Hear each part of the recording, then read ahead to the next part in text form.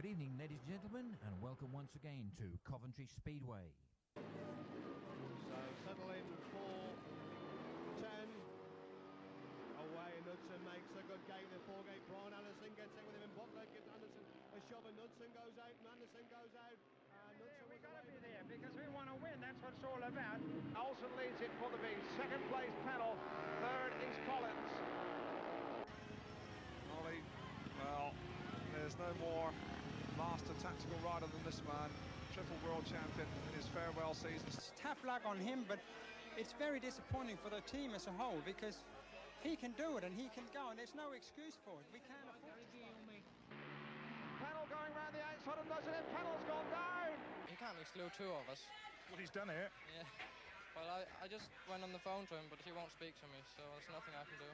And the Coventry crowd are on their feet as Gary Guglielmi moves up on the inside of Alan Graham as it's so tight. Graham closes down, but this will do for Coventry if Guglielmi can stay here. What a victory! And here comes Ollie out to greet his lads in his farewell season. Who will begrudge this man who's done so much for British Speedway, so much for Midland Speedway? His moment. Just look at this. You'd think they'd won the league, but they've certainly beaten Cradley Heath in the most dramatic fashion in the very last heat. And the happiest man is Ollie Olsen. There's Mick Bell. Look at Olsen. He's won the world title 3 times, but I don't think I've ever seen him this happy.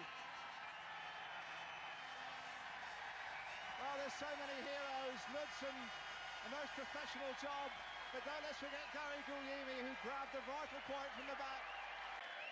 Oh, what a moment. What a magical telly. Oh, and over there now, Guglielmi gets the victory roll, and Coventry celebrates, and so do we, because we've had another Speedway Classic. Gary, you're great. I'll tell you what you better do. Take that and give him a good drink. Get the team a drink, because Gary won that for you at the end there, didn't you? I know the team had done it. Tremendous. 6 years in a row, mate. Tremendous, mate. I love it. And that's how we want it. I told him, what a side we got here. We can do it. He's even got a broken hand. So hopefully they keep respecting me but not booing me. As Wigwam away at the front, it's still Tatum in second, Anderson in third. Anderson again looking for line on the inside. Tatum on that pit square, and he's right alongside Tatum again. He squeezed it ahead of Tatum. Superb right there by Brian Anderson. Tatum trying to hit back round the outside. He's overcooked it, gone too wide on the Coventry bend. Simon Wigg wins it.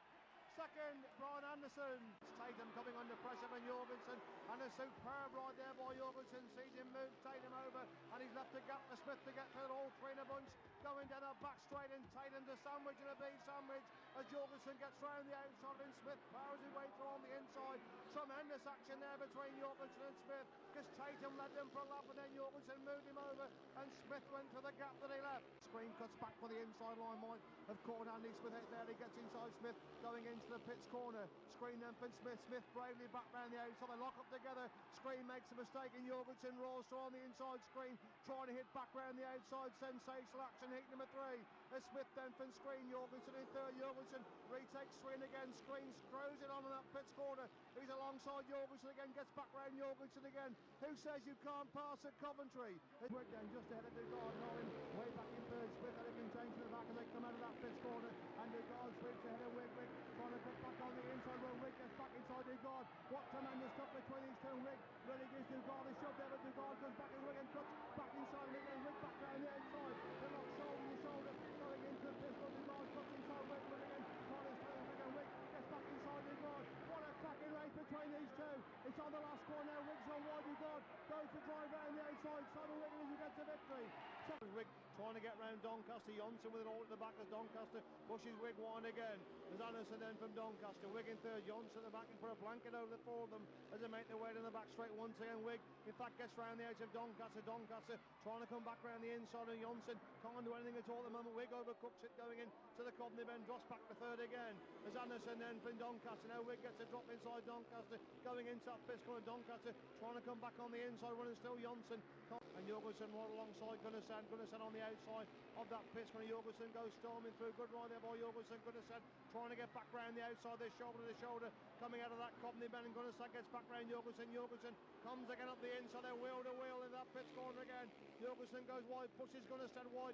Gunnerstead back round the outside. Jorgensen again, back up the inside. Gunnerstead back round Jorgensen. Terrific stuff in this one. As Jorgensen rides mid-track, Gunnerstead again, trying to get back round the outside. They're locked absolutely shoulder to shoulder as they start the last lap. Jorgensen goes wide, leaves Gunnerstead nothing at all on the outside of that pits corner.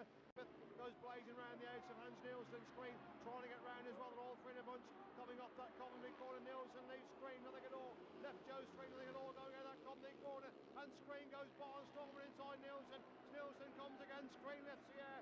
Tremendous stuff in the first lap and a half of this heat. Sixton and Screen again trying to squeeze away inside Nielsen. Smith pulling away at the front. Nielsen second. Screen still trying to find a way past him. Screen, Nielsen rides mid-track. Screen gets through on the inside. Leaves Nielsen, nothing at all. They look shoulder to shoulder going to that back straight. Smith's a mile away at the front, but what a race for second place between Nielsen and Joe Screen. Nielsen takes another Screen once again. And Hancock trying to get inside Nielsen.